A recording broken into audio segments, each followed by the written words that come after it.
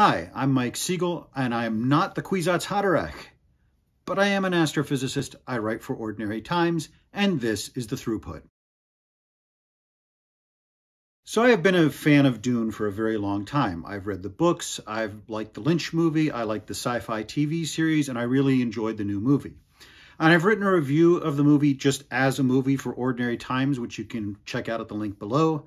But I thought I'd actually do a little video on the science of Dune and how it strikes me as an astronomer and as a scientist. So let's jump in. The main subject of the movie is the planet Arrakis, also known as Dune. That's why it's called Dune. Almost all the action takes place on Arrakis, and the planet, its environment, its culture, its place in the Imperium are center stage to the plot. One of the pet peeves of astronomers, and indeed science fiction fans in general, is when planets are portrayed as having one environment or one culture. If you just consider one planet, Earth, we have a massive variety of environments from pole to pole, and a huge broad array of cultures from meridian to meridian. Sure, you might see the occasional planet that has one environment because of particular circumstances, but every planet? Why are they all ocean planets or desert planets or forest planets? It just doesn't really seem realistic. But in this particular case, a desert planet isn't that unrealistic. There have been theoretical papers recently which have looked at what extrasolar planets might be like in terms of their environment, and they speculate that desert planets might actually exist. In fact, the Earth might one day become a desert planet. As the sun ages, it's getting brighter and brighter, and in a few billion years, the Earth might not be an ocean planet anymore. It might be a desert planet. But we actually don't have to think about this in theoretical terms. We can think about this in very concrete terms because we know about a desert planet. We call it Mars. Now, I'm exaggerating a little bit here, but not too much. Mars is extremely arid and has long stretches of desert and very large mountains, very similar to Arrakis. Also like Arrakis, Mars may have been very different in the past. Our space probes that have landed on Mars have indicated that early in its history, Mars was much warmer and had flowing water and may have had the conditions that allowed life to at least have some kind of beginning, if not evolve into the kind of sophisticated creatures we see on Earth. It may have been very different in the past. Now, since that time, Mars has lost its atmosphere, it's dried out, and has become lifeless. But it has still a lot of similarities to the fictional Arrakis. Mars, of course, doesn't just have one environment. It's not just one vast desert. There's enormous variation. It has gigantic planet-spanning canyons and enormous volcanic shields that are the size of countries and giant frozen lakes. At the poles, you get these ice caps that form in the summer months that are frozen water and carbon dioxide, while at the equator, it can get up to 95 degrees. Well, 95 degrees. When I say 95 degrees, you'd still freeze if you set foot on Mars. This is one of those times when the way that physicists think about temperature and the way most people think about temperature kind of diverge. To a physicist, temperature means how fast molecules are moving in the air. Now, if you're in an area where there are a lot of those molecules, such as the thick atmosphere of Earth, a lot of those molecules are hitting your body, they're imparting energy to your body, warming it up, and so that's why you perceive the air to be warm. Somewhere like Mars, though, the atmosphere is very thin, so very few of those particles are striking your body. So even though any individual molecule of air is moving very fast, so few of them are hitting you that you would actually be very cold on the surface of Mars. But you can see it does have a lot of variation. It's not just one big glop of planet. But the nice thing about Dune is that Arrakis also has a complex environment. They don't talk about it as much in the movies, but the city of Arrakeen is in the North Polar Cap, about 60 degrees north longitude, or about the longitude of Juneau, Alaska. And as you move further south from that city, the desert gets warmer and harsher and hotter until it gets so hot and so harsh that only the Fremen can survive. And that's actually quite a nice touch in terms of realism of making this like an actual desert planet where the poles would be cooler and the equator would be warmer. Now, Arrakis actually doesn't have seasons. The extended lore says that Arrakis is actually 90 degrees to its sun. Earth is tilted 23 degrees. That's why we have seasons. Because of that tilt of the Earth, the sun is much further overhead, which makes it warmer, and at other times it's lower on the horizon, which makes it cooler. Because you don't get that tilt with Arrakis, the sun is always at the same height. They do get something wrong in that the sun should never be overhead in Arrakeen, because it is farther north. The sun should never get more than 30 degrees above the horizon, so it should be quite low and the shadows quite long in most of the scenes. but I can understand why they did it the way they did. Another similarity, Dune has these massive, terrifying dust storms, which they call Coriolis Storms. We actually get Coriolis storms on Earth. We call them hurricanes. The Coriolis Effect is a twisting motion that applies to systems moving on a rotating object. If you imagine a massive hurricane that's hundreds of miles across, the part that's closer to the equator will be moving a little faster than the part that's further away. That causes it to twist, and what causes that circulation pattern in the hurricane.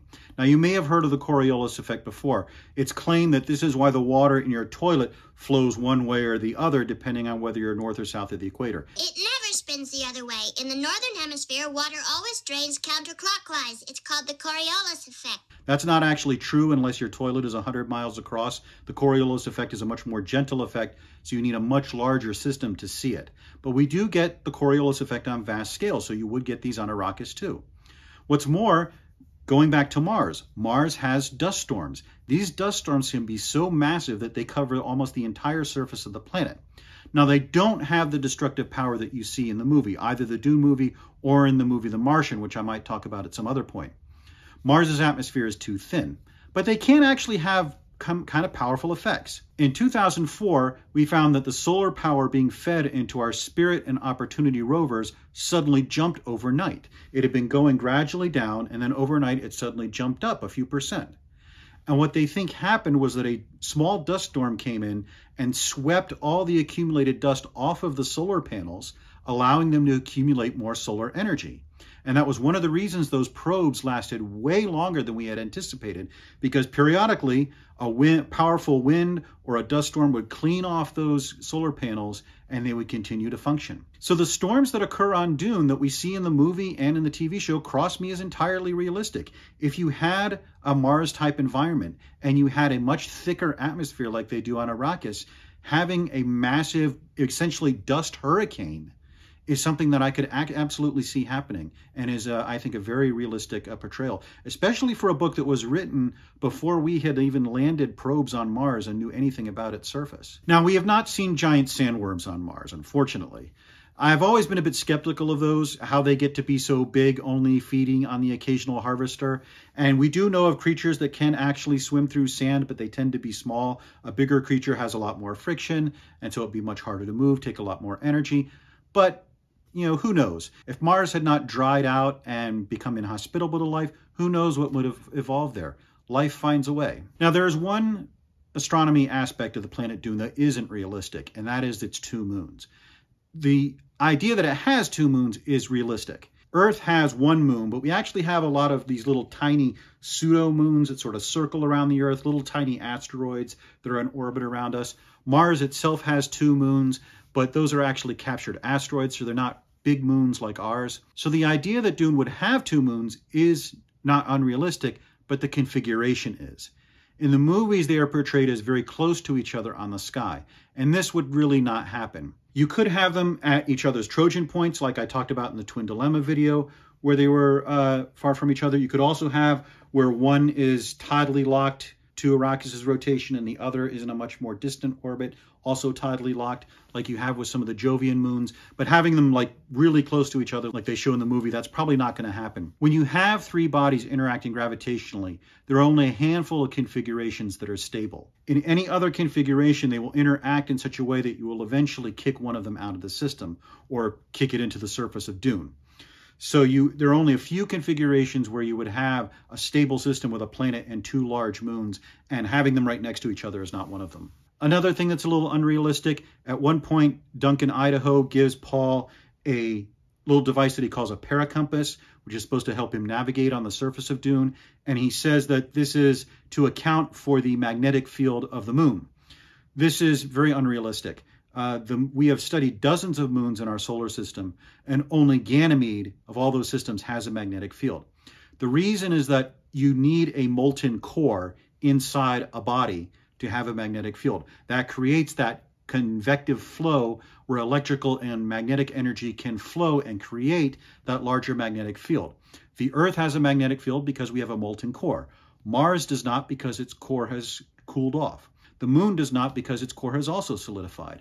These 2 small moons will almost certainly have cold cores, and so will not have magnetic fields. With Ganymede, it's actually pretty close to Jupiter, so Jupiter's tidal gravity needs the core of the moon, but Jupiter is very massive, Ganymede is very close. That wouldn't happen in a system like this. So that is also unrealistic. But overall, this is a really great portrayal of what a desert planet would actually look like. It is a complex environment that varies over the surface of the planet. The inhabitants have adapted to that in very realistic ways. When we see the desert, it's not a barren waste, but is an actual ecosystem with creatures and plants that have adapted to live there.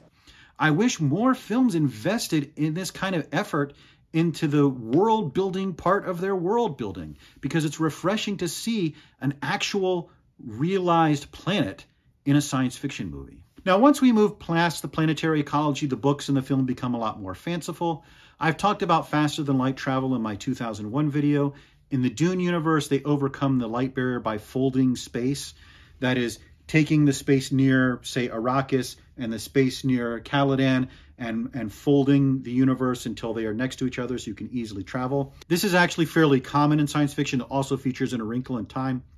It's actually crossed me as one of the more unrealistic ways of breaking the light barrier, because in order to fold the space near Arrakis from Caladan, you need to send some kind of signal to manipulate space, and that can't move faster than the speed of light.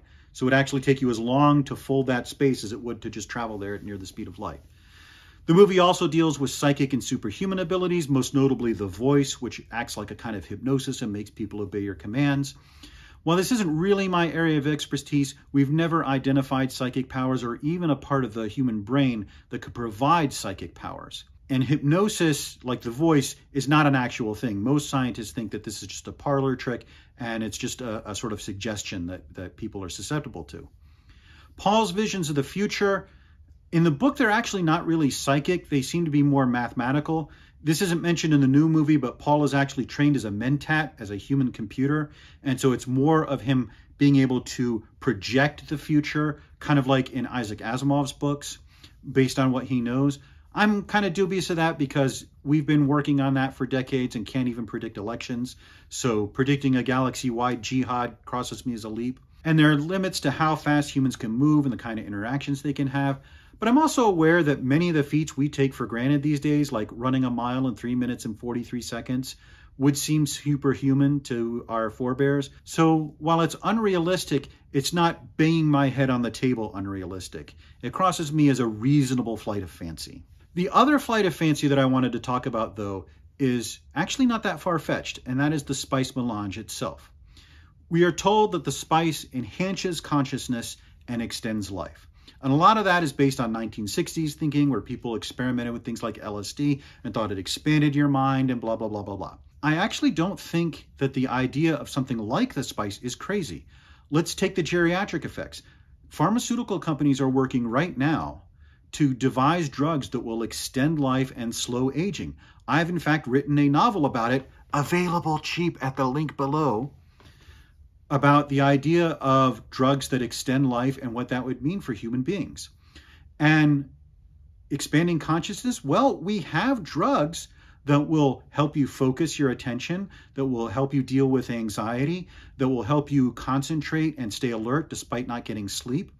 So this actually, the effects of the spice don't cross me as that unreasonable that you could develop something like this. Now, it does occur naturally on the surface of Arrakis. That seems unlikely. But think about it for a minute. If you have a galaxy-spanning empire, there are tens of billions, maybe hundreds of billions of inhabitable planets in your empire. Even if something like the spice evolving naturally were extremely unlikely, you get to roll the dice 100 billion times to see if it can happen.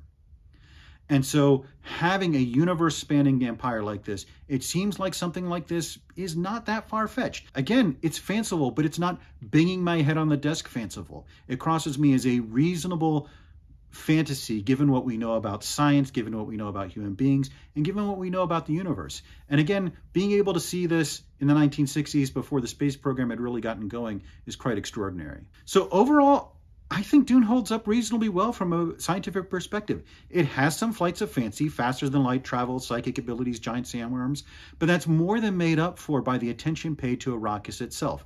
This is one of the few alien planets we've seen in science fiction movies that feels like an actual place, where someone did the homework and thought about what this place would be like and how humans would adapt to it.